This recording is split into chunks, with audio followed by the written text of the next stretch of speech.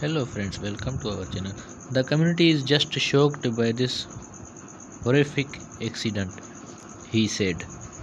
Friends, if you are new at our channel, then please hit the like button and also subscribe our channel for more news and updates.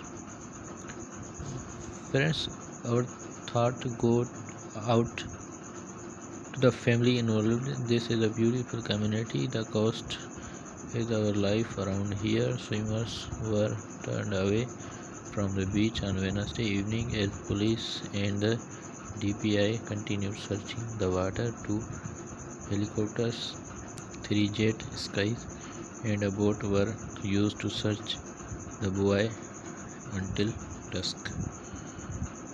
DPI extends sincere condolences to the family and friends and first response at the tragic time. Thanks for watching. Stay connected with us.